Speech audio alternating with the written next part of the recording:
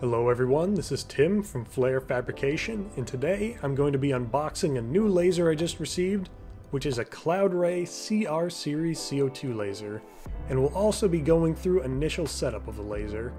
More specifically, what I have here is the 100W CR7050C model, which has a 28-inch by 20-inch working area and a laser tube rated for 100 watts output. The machine I got is right in the middle as far as size goes, and Cloudray also offers the same machine in a larger and smaller size.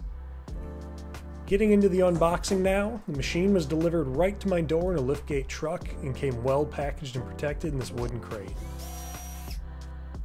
Using a pry bar and a cordless driver, we got the crate open in no time and got our first look at the laser.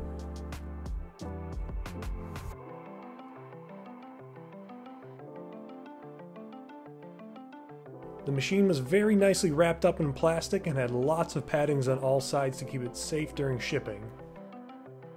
To fill any empty voids, it appears that they used some leftover packaging, which I actually thought was a good idea since it puts to use scrap packaging materials that would have just been thrown away otherwise. After taking out a few more screws, we get all of the other panels removed from the crate and get a full 360-degree look at the laser. As you can see, the machine is well padded and wrapped up on all sides. Now for the fun part, unwrapping the laser and getting all the padding removed.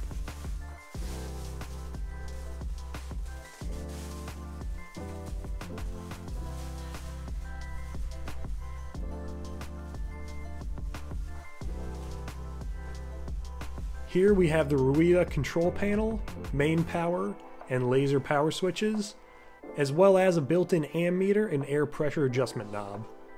One feature I also really love in this laser is the signal light to show you when the laser is running. Over on the side of the machine we have the laser legs, and inside are a few accessories like ducting, wheels, and this pouch which contains tools, cords, and accessories. If you open the lid, you'll actually find that the water chiller is nicely packaged inside.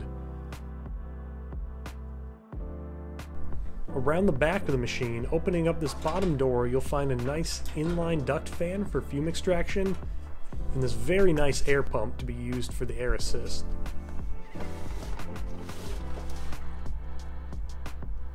Now, when you receive your laser, it's always a good idea to closely inspect the laser tube to verify that no damage occurred during shipping.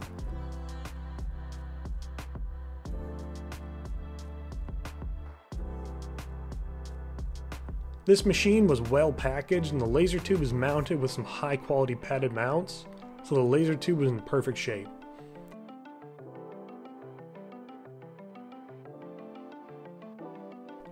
The 100-watt machine comes with a high quality RESI laser tube and actually has a test report printed right on it.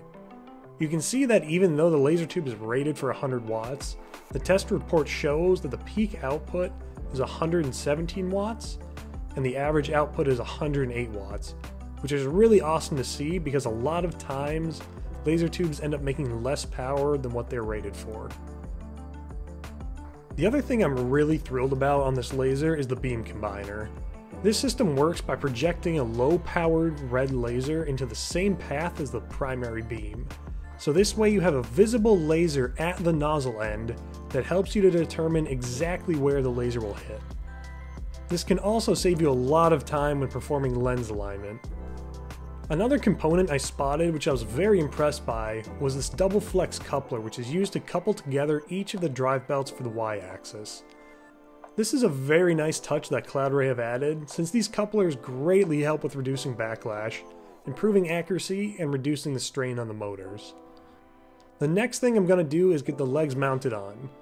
You'll first want to get the adjustable legs and wheels attached, which are connected with these black socket head screws.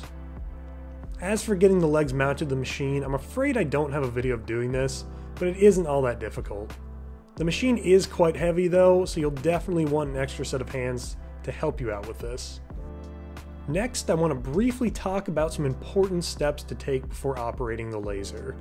I'll try to cover most of the things you'll need to know, but I would still highly recommend that you read through the user manual found on the Cloudray website before you start operating your own machine. First thing is the 3 zip ties you'll find on each belt within the machine. These are put in place to prevent the axes from moving during shipping, but they'll need to be cut off before use. You will also notice zip ties on the end of the belts, but these should not be cut off. And of course, just to be very careful not to cut the belt when you're removing the zip ties. You'll also notice that the viewing window looks very opaque on the machine, and that's because it has a protective film on each side to protect it from any scratches during shipping. In order to get this film removed, you'll just need to remove the nuts that hold in the metal bezel, and that will allow you to pull out the viewing window and remove the film. Another very important step you'll want to take before turning on your machine for the first time is making sure that the laser nozzle is fully retracted. When the machine is turned on, the cutting bed will travel all the way up to find its home position.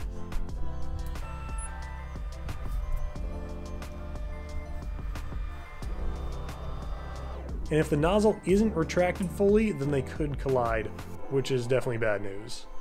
Next, I want to briefly talk about setting up the water chiller. When you're connecting the water chiller to the laser, it's important to note that you want to connect the outlet on the water chiller to the inlet of the laser, and the inlet of the water chiller to the outlet of the laser. The default settings on the water chiller will work okay out of the box, but for more information on properly setting up the water chiller, I would highly recommend you watch Matt's video at MW Laser. And finally, the last thing I want to discuss is the maximum operating current for the laser tube. In order to prolong the life of any glass CO2 laser tube, there's a particular maximum current draw which shouldn't be exceeded. The laser tube in my machine is a RESI W4, so I checked on the RESI website and found that the maximum recommended current draw is 28 milliamps. Now that I know this, I can run tests with my laser, slowly increasing the power percentage until I determine at what percentage I reach 28 milliamps of current draw. For my machine, it was right around 75% power, but every laser is a little bit different, so it's good to run through this exercise with your own laser. That's all I have for now. I hope you enjoyed this video and were able to learn something from it. Have a great day, and as always, thanks for watching.